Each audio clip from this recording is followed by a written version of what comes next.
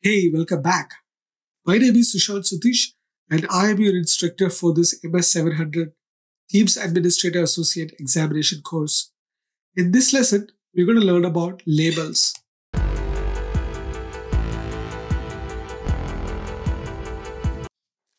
In today's modern workplace, most organizations use email, chat services, collaboration tools, storage platforms to share information and documentation inside and outside the organization.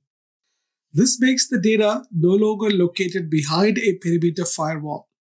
It flows everywhere, across devices, apps, and services. Microsoft 365 addresses these challenges with sensitivity and retention labels. Let's look at sensitivity label and retention label in detail.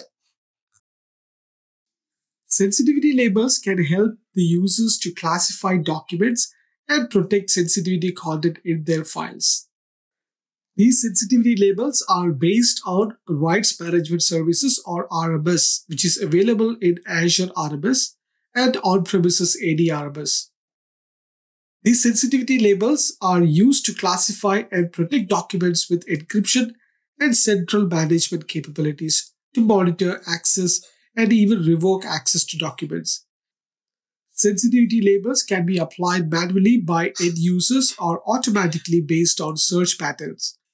In short, sensitivity labels protect the content of the document even if the storage on which the data is saved is open for collaboration even with external participants. So what is retention label? In some organizational working environment, files contain data which need different action. For example, you might store invoices that you need to retain for a certain period. In this case, retention policies in Office 365 are used in order to make a classification and enforce the content to be automatically deleted or preserved after a certain period. So unified labeling describes the centralized management of labels that can have retention and sensitivity settings applied. Please note that any item can have both a sensitivity label and a retention label applied. Now that we have learned on a high level what is sensitivity label and retention label, let's go and see how to create and manage sensitivity label in the next video. So I will see you in the next one. Till then, take care.